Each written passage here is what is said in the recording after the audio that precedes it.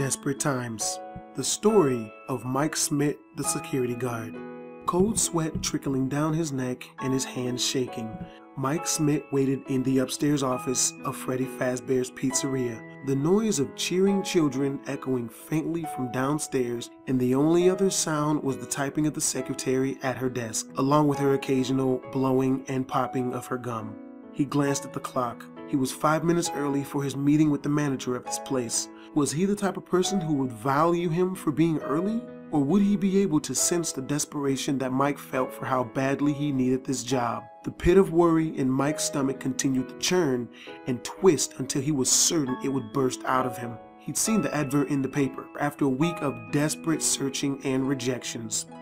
While he'd hated his office clerk job, it was the only thing paying the bills, apart from his art commissions, but the latter was nowhere large enough to sustain him without an actual job. He was on his last $20 bill, he'd missed paying his rent twice, and he was barely scraping by for food. He needed a miracle. Not many people were willing to hire someone with a major in art. He'd found it in the jobs columns just this morning. Help wanted. Family pizzeria looking for security guard to work the night shift, 12 a.m. to 6 a.m. Monitor cameras, ensure safety of equipment and animatronic characters, $120 a week. He didn't really care about the money. He'd done the math and found out that in tandem with the money he made from his art, this would help pick up the slack. Much to his astonishment, he called the number and they arranged a meeting with him that day. The secretary, Mel, had told him to wait until the manager is ready to see him. Mike had just worn his old suit from work. It hadn't been washed for a couple of days and it smelled. He'd given his hair a quick comb over and he'd shaved with a cheap razor. At least the cuts were drying up by now. He'd be amazed if anyone in their right mind would hire him looking the way he did. Mel seemed to be thinking the same, from how she'd given him the once over before telling him to sit. Mike had all his fingers crossed. This had to work. It had to. The door to the manager's office opened and Mike shot to his feet. A portly man in a gray suit emerged from the office. He greeted Mike with a firm handshake and a welcoming smile. "Ah, Mr. Schmidt, we meet at last," he said jovially. "I am Aaron Johnson, manager of Freddy Fazbears Pizzeria." It's a pleasure, sir," Mike stammered politely. "Come on in, please. Take a seat." Mike slumped into the seat, trying to wipe off a few beads of sweat without him noticing. Things seem to be going well so far. "So, Mike, applying for the position of night watchman, are you?" "Yes, sir," he answered, trying to speak as confidently as he could. "I could, really use the job, sir." "That's the kind of attitude we want," Mr. Johnson said heartily. "Congratulations, Mike, you're hired." Mike's mouth fell open. Had he heard Mr. Johnson say what he think he just heard him say? And barely a minute into the interview? "Really?" he asked, hardly daring to believe it. "Indubitably," he chuckled. "I think you're just what we're looking for, Mike, my lad. Let me just draw up the contract here." Mike had a hard time fighting the grin off his face while Mr. Johnson rifled through a few papers. A small part of him argued that this was far too easy, that he'd barely asked him any questions, but he silenced that part of him with a mental whooping. All it would take now was for him to sign this. "Please," he begged, "please don't let this be some sort of cruel joke." Mr. Johnson handed him a contract. A quick scan told Mike that he was to be held in contract for 5 days mandatory employment. After that, he had a choice to sign on permanently or seek other work. It was for $4 an hour, but Mike would take it. Desperate times called for desperate measures, and it was only one little stumble. With a flourish, he signed his name and handed the contract back, clapping his hands together heartily. Mr. Johnson stood up and shook his hand across the desk. "Welcome aboard, my lad," he boomed. "Thank you, sir." Mike could no longer hide the smile that broke out on his face. "Thank you so much." "No, thank you, my boy," he replied sincerely. "You go on and wait outside. I'll get your uniform and give you a lay of the land." Mike nodded quickly and left the office. It was all he could do to avoid fist bumping the air in triumph. "You got the job, huh?" remarked the secretary snidely. Mike didn't say anything, he just nodded, partly because he was elated at his success and luck, also because he'd never really been one for talking to women well. That and Mel didn't come across as friendly. "Heh," she snickered. "Good luck." "Thanks. But how hard can it be?" he tried to say positively. Mel merely smirked at him from her desk and went back to typing, chewing her gum loudly. Mike tried his best to ignore her. She was probably just trying to make him nervous because he was new. Wouldn't be the first time. Mr. Johnson emerged from his office moments later. He carried a plastic washing bag with some freshly washed clothes. They consisted of a blue shirt with the restaurant's logo on the back, black pants, a belt, and a torch, keys, handcuffed, and a taser attached, and a black cap, kind of like what a mall cop would wear. "This will be your uniform," he told him, pressing it into his chest. "You might be on the night's watch, my lad, but that doesn't mean you can't look presentable."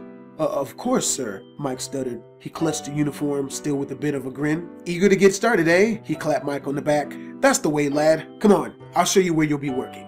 Still rivaling in utter relief, Mike closely followed him back downstairs.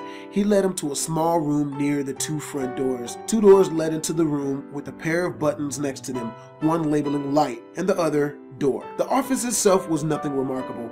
A few blank monitors were stationed on the desk, a set of speakers under it, and a phone on the wall. There was some crumpled paper, an empty soda can, an office fan, a black laptop-looking device connected with a cord to the socket, and some things posted on the walls. One was a big poster depicting the restaurant's mascots, and there were a few little kids' drawings on them as well. "This will be your office," Mr. Johnson explained. "It's an easy enough job." He patted the black laptop. "This here's your security monitor. Just flip it open and you can see the whole restaurant without having to leave the comfort of this chair. You see anything during the night that's suspicious, you give them what for."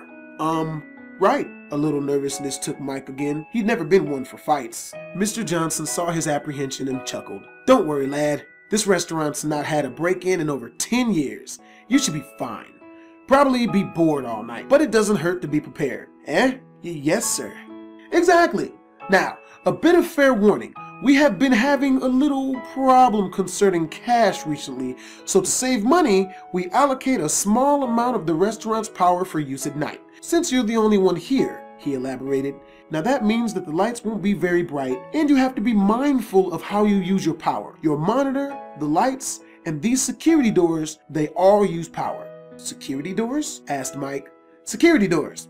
To demonstrate, Mr. Johnson hit the door button and Mike yelped as a metal hydraulic door slammed into place. Another press and it slid back up. "In case there are any break-ins or things get a little hairy for you, just get these shut and ring up the police on the phone." "But sir," he paused until Mr. Johnson nodded for him to continue. "If the power's limited and I run out..." "Ah, smart one you are," complimented Mr. Johnson.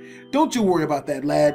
If the power runs out, there's an emergency failsafe on the doors that make them open so that you can get back out. As for the police, the station is just up the road, so they'd be here in no time. Don't you worry, lad. You'll be fine." "Thank you, sir." "Not at all, Mike. Not at all," he chuckled. "Let me show you who exactly you'll be guarding." He led Mike toward the main body of the restaurant. The curtains had been shut to provide darkness for the show in here, and the scent of freshly cooked pizza was making Mike's stomach rumble. Collections of excited, cheering children, all directing their attention at the brightly lit stage, illuminated in the dark. Moving jerkily on the stage were 3 animatronic animals. They all had roughly the same bodies, just with different coloration and different heads. A dark purple rabbit with a bass guitar wearing a big red bow tie, a weird duck wearing a bib and a cupcake in her hand, and a brown bear on center stage with a microphone and a small black top hat.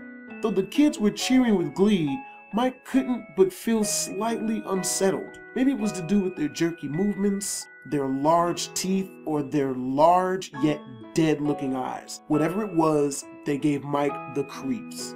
"Quite something, aren't they?" Yes, sir," Mike agreed, though he wasn't sure what that something was. "The kids might be the life and soul of this place, but those 3 are the heart," he remarked wistfully. "That's what I'm trusting you with here, Mike, the heart of this place. It'll be your responsibility to make sure nothing happens to these 3 while the doors are closed. Keep an eye on them. Make sure they don't go anywhere, that they don't do anything. Just take good care of them and they'll take good care of you." Mike wanted to say something.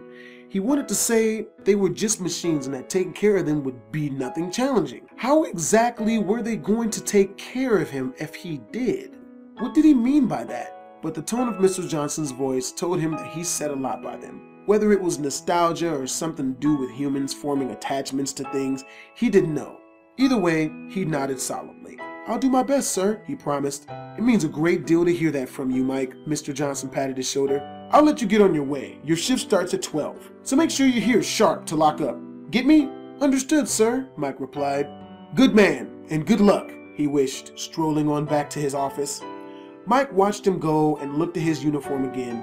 He grinned once more that he had a job again, that he might finally earn some money, and it was in a nice little place like this, even if the robots were kind of freaky. Things were definitely starting to look up, until a shiver went down Mike's spine. Looking around, he saw nothing, just the kids, the parents, and the characters on stage. His eyes stopped traveling around the room and lingered on the stage. He held them, blinked a couple times, but brushed it off. It was probably nothing, he told himself, just seeing things. Even so, he could have sworn that for a brief second there, Bonnie wasn't looking out at the crowd. Instead, she was looking at the back of the room, right at Mike. You kids! Can't leave. When you're eating, kids, remember to have plenty of kids. Green, green, green, plenty of green vegetables, kids. And all you young bunnies need to have your carrots. Health is important if you want to live. Have a fun and happy Children. fun and happy time. Freddy Fazbears.